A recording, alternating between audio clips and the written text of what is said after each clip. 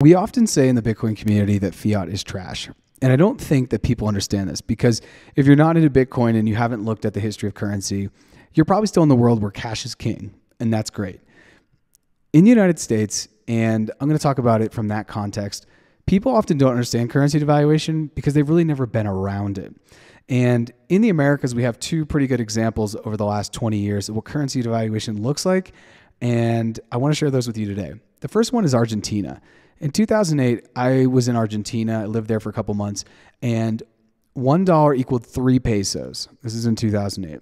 We fast forward to today, 2023, $1 equals more than 300 pesos. You can get them on their blue market, which is essentially their black market for currency.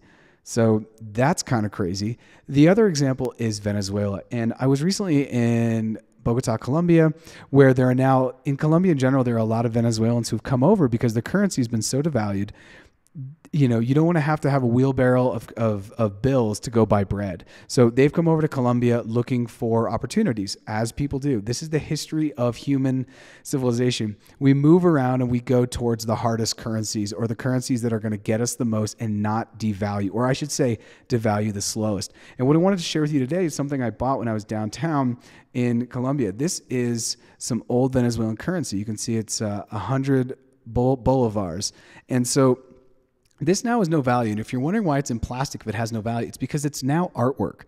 So as a Bitcoiner and someone who's very much into world currencies, I had to buy it. So this is now just water on canvas, the canvas being these 100 bolivars, which no longer have any actual value as currency. They're now just essentially a canvas. So this is why we say fiat is trash, because over a long enough period of time, at least in human history, we've seen all of the fiat currencies essentially go to zero and not work anymore. This is why we talk about Bitcoin. This is why I'm so passionate about Bitcoin on this channel.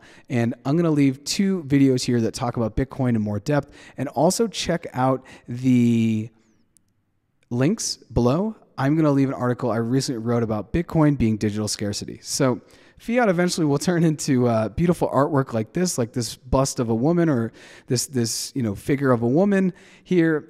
This is what fiat could go to. I don't think the same will happen to Bitcoin. So check out the links, and I will see you next time.